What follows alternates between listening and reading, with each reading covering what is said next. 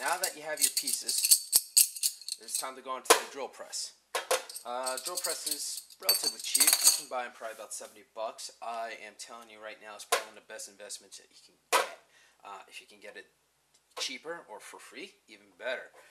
It breaks down into time, and it also helps with the drilling. I'm using 11 by 62 drill bit. You can use any type of size you feel that's necessary.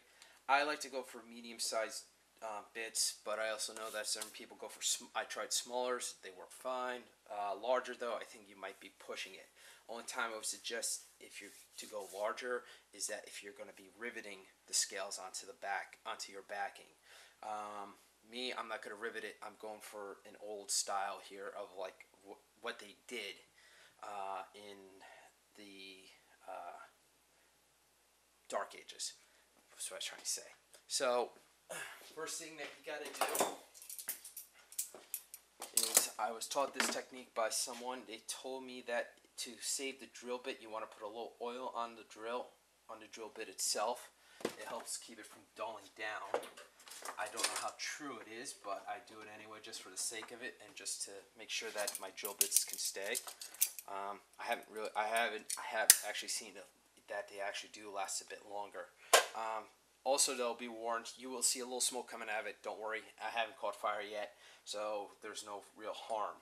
So what you want to do is, this is where those holes come involved. It will guide me with putting the hole, helping the drill to find the proper place where I wanted them.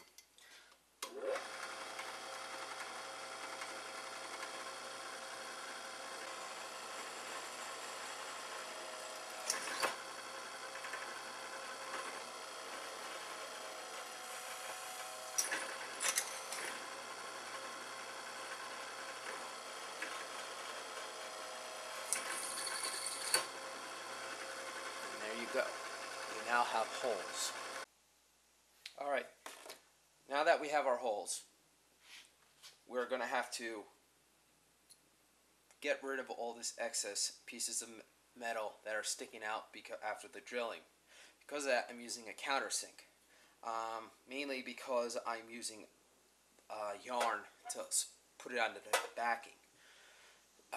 This will help keep it from fraying as much and more or less the yarn breaking and then the pieces of metal just falling off of the armor, off the backing I should say. If you're using rivets, you don't have to do this, but like I said, I'm using yarn, so I have to do it. This is a step that can be totally ignored, but I'm just going to show it to you anyway, so that if you decide to use yarn or rope or thread to hold it to the backing, you might want to do this to prolong the life of everything.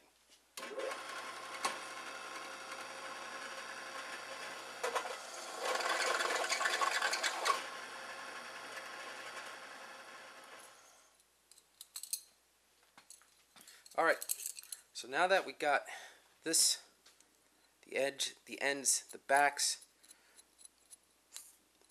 smoothed out, we've still got the sharp ends here that we have to worry about. Because of that, we're going to use a bench grinder, the bristle brush on the side, to dull the ends and make them so that you can actually wear it without fearing of slicing yourself. So.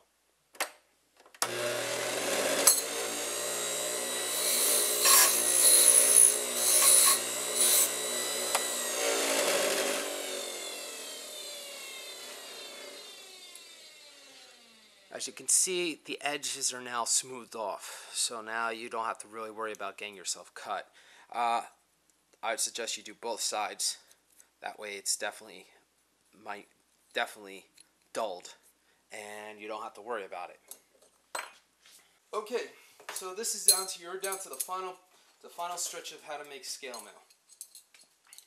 As you can see, I already start working on some of these pieces onto a piece here. And as you can see, the backing isn't really authentic, it's denim, but like I said, to make this stuff relatively easy and inexpensive, because it's being hidden behind the metal, no one's really going to be paying attention to the fact that it's denim. So what you want to do though is this: first you want to get a piece of copper wire. I'm using copper wire. I should rephrase that. I'm using copper wire. Copper wire is not necessary. You can use regular wire. But you do need a metal wire to hold the pieces of scale mail together. So what you want to do is you want to cut it at a reasonable length. Now bend it so that becomes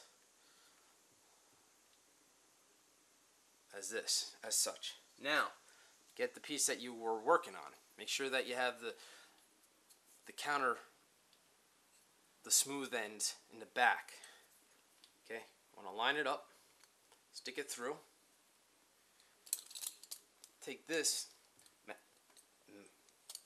match them up.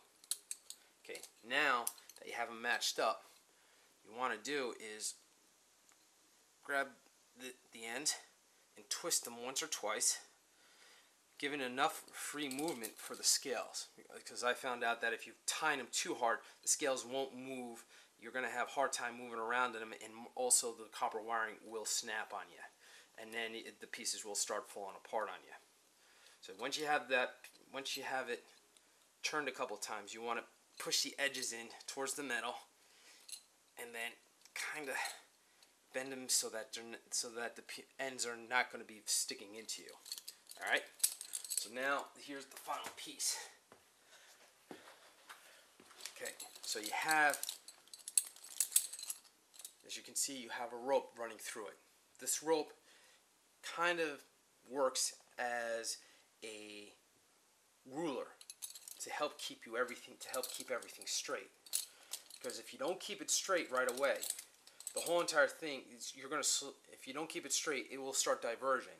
And at first it may not seem a lot, but as you progress upwards, it becomes more and more prominent to the point where it's totally and utterly useless. So what you want to do with this is make sure that the pieces are straightened out. Everything is straight. Like you want to look at it. You want to be sure that it's perfectly, it is flush like that. So the pieces stay in a relatively straight form. Then you have a piece of yarn through, and this is what's going to hold the scales to the backing. As you can see, I have a long piece here, and it's doubled, so I only have to go through once and not a couple of times to make sure it's really stuck on there. All right. So now, once you have it straightened out, gotta dig around till you find where you want it, which is a pain in the butt, but you just gotta work on it. You want to go through slowly but surely. You also gotta watch out with a long piece of string. Sometimes it wraps around itself and it becomes entangled on itself. So you go through once, then you go through the second time from the back, through the front I meant. You go through,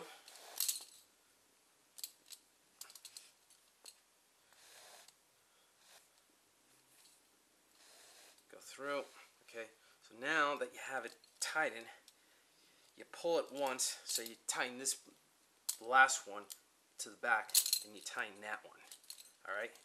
Now, though, that you have it set up like that, what you want to do now, you don't want to tighten this one on right off the bat.